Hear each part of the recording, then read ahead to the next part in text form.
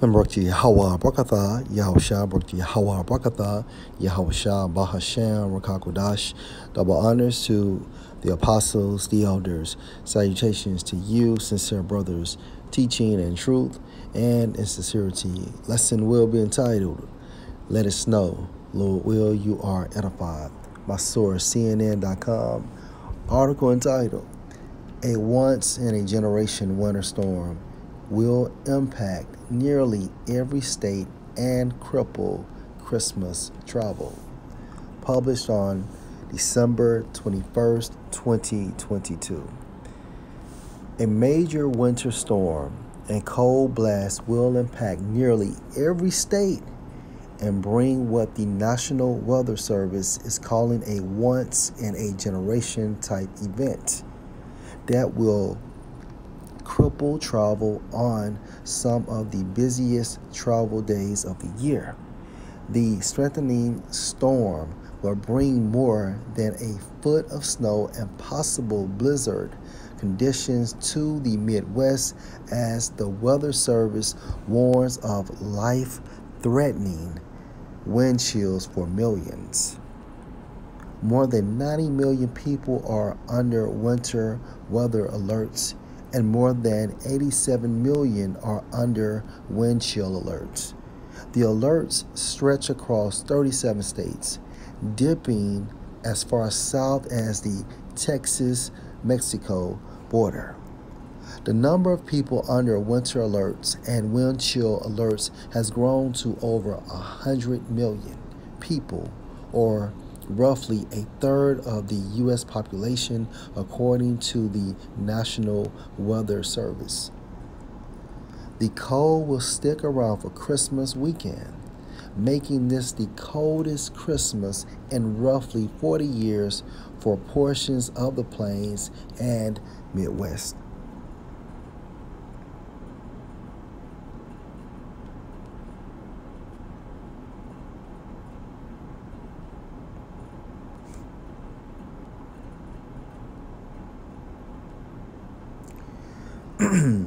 Snow could fall as far south as Jackson, Mississippi, Memphis, and Nashville in Tennessee, and even Birmingham, Alabama on Thursday. Little to no accumulation is expected for most of the southern cities. However, Nashville could pick up about an inch of snow. Baba Kushah, please pray for the Akim and their families, throughout the United States. Okay. Again, the title for this video, Let It Snow. And what I really became keen of is a once-in-a-generation winter storm will impact nearly every state and cripple Christmas travel. So what comes to mind? Hence, cripple Christmas travel.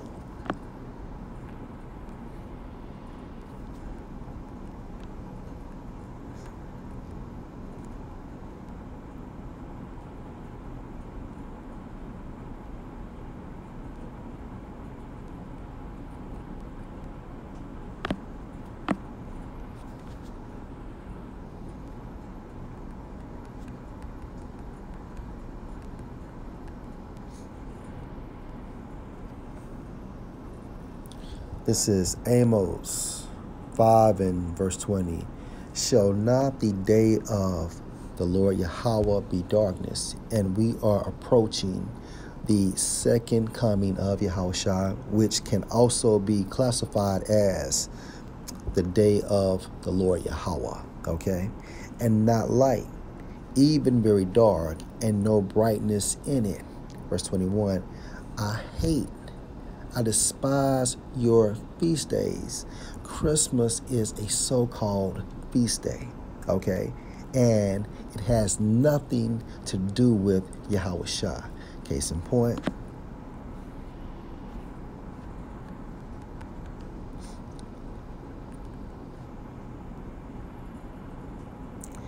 Jeremiah 10:1. Hear you the word which the Lord Yahweh spoke or speak unto you, O house of Israel. Thus said the Lord Yahweh. Learn not the way of the heathen. Okay? Christmas is a way of the heathen. Okay? Research it. Learn not the way of the heathen, and be not dismayed at the signs of heaven, for the heathen are dismayed at them. Okay? Hence the constellation. Verse 3, for the customs of the people are vain. For one cut a tree, the Christmas tree, right, out of the forest, the work of the hands of the workmen with the axe, meaning it takes a man to cut down this tree with an axe or a power saw at this time frame. Verse 4, they deck it with silver and with gold. They fasten it with nails and with hammers, that it move not. Verse 5, they are upright as the palm tree, meaning they stand straight up, but speak not. Literal, they must needs be borne, meaning being carried in and out of your house. Okay? They must needs be born because they cannot go. Be not afraid of them, for they cannot do evil, neither also is it in them to do good. So, Jeremiah chapter 10, starting at verse 3 to verse 5, supports that the heathens always celebrated so-called Christmas. However, at this time frame, it was disguised in another form, meaning name. Okay, all of this shit goes back to Ham at the end of the day. And the Romans, okay, which are Edomites, did nothing but repackaged it. Okay.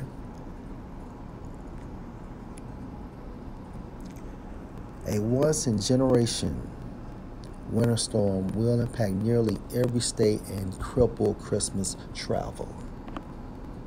So all praises to Yahweh B'Shem Yahushua. Christmas is being crippled this year, okay?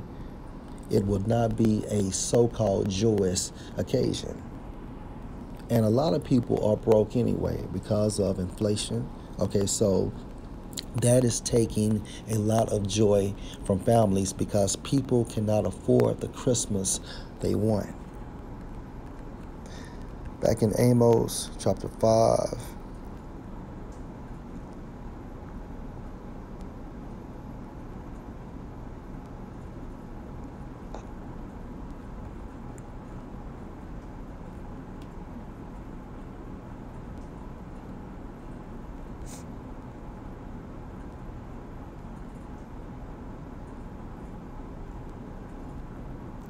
again, Amos 5:21, I despise your feast days, and I will not smell in your Solomon assemblies.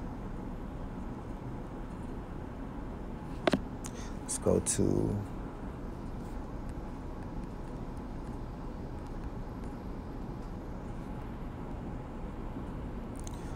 Ecclesiasticus chapter 43 and verse 11. Look on the rainbow and praise him that made it. The him that made it is referring to Yahweh, okay? Very beautiful. It is in the brightness thereof. It compassed the heaven about with a glorious circle, and the hands of the Most High has bended it, okay? Verse 13.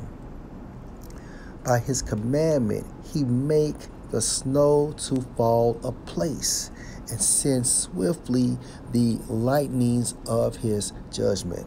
Focal point, by the commandment of Yahweh, Bahashem, Yahushua, he makes the snow to fall apace. And regarding Google search, a place means what? To arrive at a place in a sudden or unexpected way.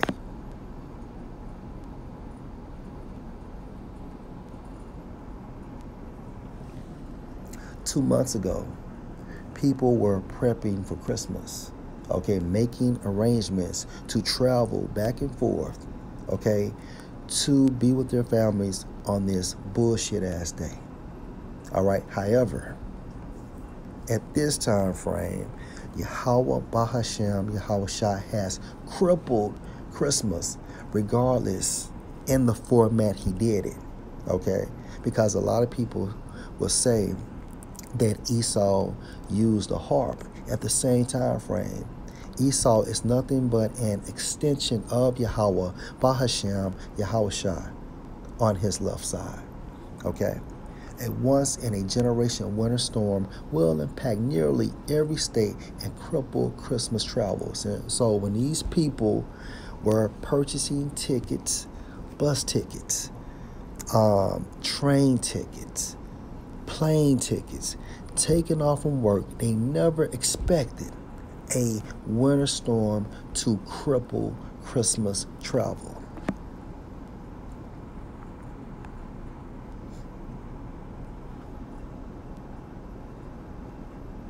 Ecclesiasticus 43 and verse 13, by his commandment he make the snow to fall a place, let it snow, and send swiftly the lightnings of his judgment. Lord, will you are edified. Shalom.